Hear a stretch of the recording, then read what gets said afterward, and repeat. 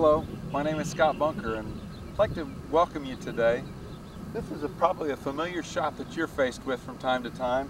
I've got a situation, I've got ball, bunker, flag. It's an elevated green. It's a difficult shot for sure, and lots of times your heart tends to skip a beat on this one. There's such a tendency on this pitch shot to try and help the ball in the air, to try and scoop the ball in the air, and when you do, you're going to have inconsistent contact. Sometimes fat, sometimes thin, sometimes short, sometimes you'll just dump it in the bunker. If there's a tendency, if you know that that's you, you have a tendency to try and scoop the golf ball, I'm going to give you a little tip here that I think will help you. I've got a plastic popsicle stick, a wooden popsicle stick, and I'm going to stick it in the side of my golf glove here and also by my watch. And what will happen is on the through swing, if my wrists break down, I'll definitely feel that on the back of my wrist. So what I want to make sure you try and do here is you want to set up correctly to the shot.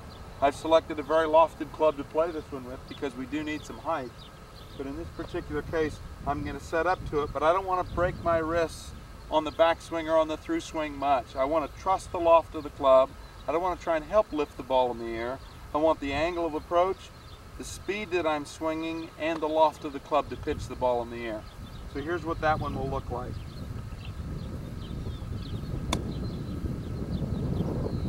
A pretty easy pitch shot. I played it with, you can use a pen, you can use a stick, any little object you can put in here, a pencil, just to give you the feeling. If you know that that's you on the through swing, that you tend to scoop, you tend to use too much wrist action, just by sticking a little training aid in there will help you in your practice to avoid using lots of wrist action to try and help the ball in the air. Good luck, and I know that'll help.